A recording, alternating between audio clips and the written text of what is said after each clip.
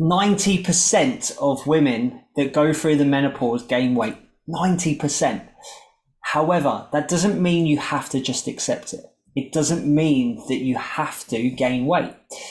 A lot of the women that I speak to that end up working with us, join my free group, they say, I haven't changed anything. I do exactly the same as I've always done, and I'm gaining weight. I've gained weight.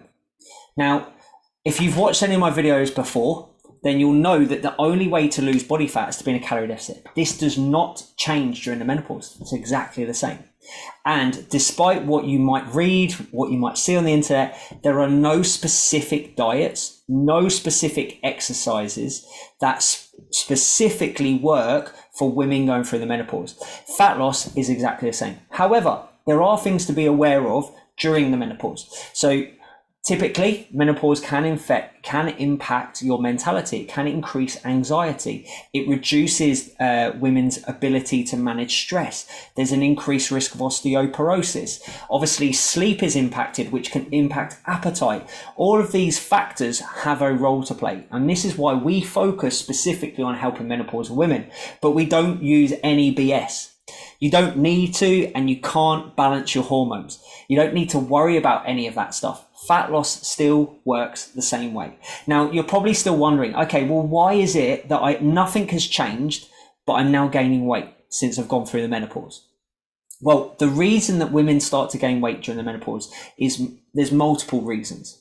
One of the biggest reasons is due to a reduction in your NEAT, and essentially a reduction in your movement. So if you haven't watched any of my videos before, your total daily energy expenditure, the amount of calories you burn in a whole day, okay, is broken down into sections. The two biggest sections are your BMR, which contributes about 60% of your calorie needs. So literally just lying in bed and your brain working, your heart working, your organs working, that burns the most calories. The next biggest portion is called NEAT, your non-exercise movements, your blinking, your fidgeting, your walking, the stuff you don't really think about that's involuntary. Well, as you probably realize or know, as you go through menopause, your energy levels dip. Because of the hormonal changes, you have less energy. This impacts those involuntary movements. It impacts how much you move. You're more likely to sit down more. And this has a bigger contribution than exercise. So if you're moving less, just in general, then you're going to burn less calories. So straight away, you're burning less than you probably used to. The second thing is, as we get older, our basal metabolic rate, so that biggest portion becomes less and less and less and less. The reason being is we lose muscle mass as we age. Now, you can combat that. You can build muscle. You can stop the loss of muscle mass.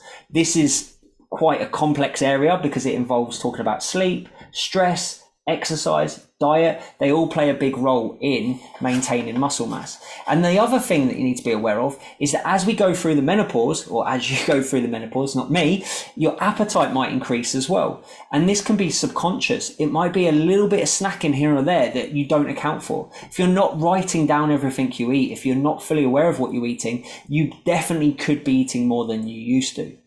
So there is nothing magical that happens necessarily during the menopause, which means you've just magically gained weight.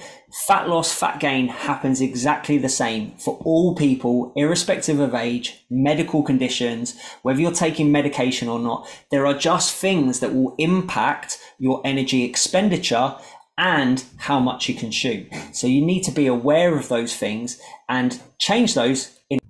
Now, before I go, I just wanted to add one more thing. Now, you're probably asking, okay, well, why is it getting stored around my belly? I never gained belly fat before. Now, as I talked about already, there is a reduction in your ability to cope with stress as you go through the menopause. And you may also have more stress because of this impact it has on the brain in terms of increased anxiety, increased stress. So unfortunately, when the body is stressed, we have elevated levels of cortisol.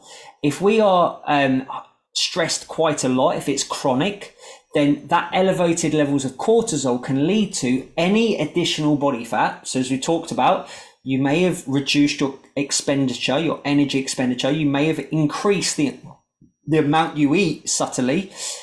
Therefore, you're going to gain body fat. But because of this additional stress and cortisol in the body, you are more likely then to store and gain that fat in the stomach area.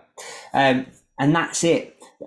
you don't need to worry about cortisol. It's not something that you can do much about or you should do much about. However, you do want to focus on stress management techniques. And this is why in our program, it's a completely holistic program. We don't just look at diet. We do look at making sure that you do manage your stress. You do improve or optimize your sleep, because all of these will play a role in maintaining muscle, which is going to help your basal metabolic rate, and it will help with not storing fat around your stomach area.